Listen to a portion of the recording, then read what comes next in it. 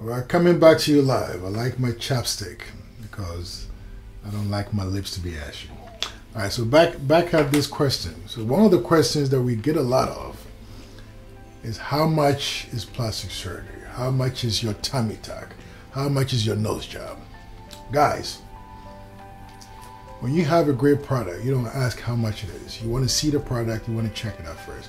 One of the reasons why we cannot give prices over the phone, and I'm going to be very frank with you, okay, any great surgeon, any good surgeon who values your work and who are really good at what they are doing, they don't give prices over the phone.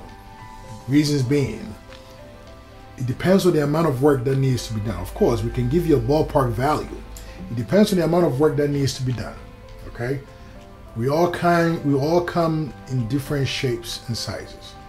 Okay, I might do a tummy tuck in somebody. I mean, I've done it. The shortest or the quickest tummy tuck I've ever done is 47 minutes. Okay, and I've done tummy tuck that took me 6 hours. So just imagine if I gave you a price of, let's say, 15,000, okay, and it took me 47 minutes, and if I gave you a price of 15, it took me 4 hours. No savvy or no great surgeon would do that.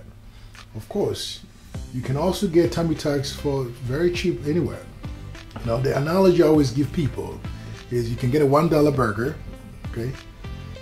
You can go to Burger King, 99 cents. We all got those burger. Or you can get, you know, the Unami burger, which is $50.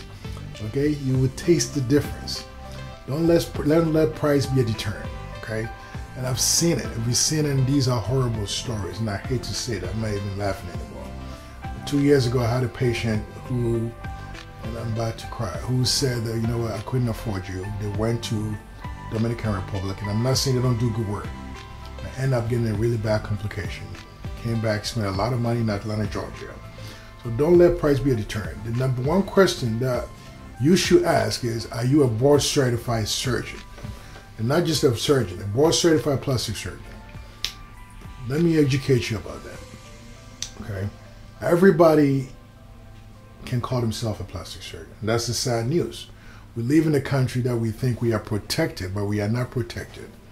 Anybody with a medical license in good standing with the medical board can advertise. There are only a few states, and I think Texas is one of them, where when you say you're board certified, you have to elaborate. You have to disclose the field of your certification. California is not one of them. Okay? I live here in Beverly Hills. In a 1 mile radius, there are over 300 people who call themselves plastic surgeon. And I can tell you, of all the 300, less than 25% are board certified plastic surgeons or properly trained plastic surgeons. So the number one question should not be how much is plastic surgery.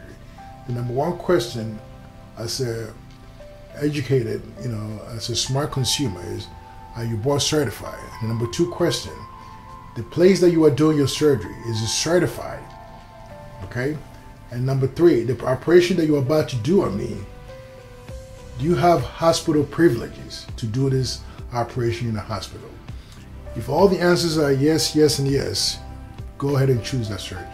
If they cannot look in the eye and tell you I'm board certified by the American Board of Plastic Surgery to do your liposuction, to do your nose, to do your tummy, to do your breast, run away. Okay? I hope I was able to shed light on this. Do not ask about price. And also, you know, just to even be a little more fun, you know, even if you have the money, sometimes, you know, it's not all about money, okay? I have 3 criteria for me to do surgery on anybody. And I hope you as a patient also have criteria, okay? For me to take you on as a patient, you have to meet 3 criteria. I have to like you, and you have to like me, okay? It's like a marriage, and you have to be able to afford me. So if all 3 are not clicking, okay, if you don't meet all 3 criteria, we don't have a deal. I don't do your surgery. Okay, you don't want anybody who doesn't like you to do your surgery. If you don't like a surgeon, please don't go there because it's cheap. Okay, so this is my warning to you. Enjoy yourself. Have a wonderful day. We'll come back to you next week.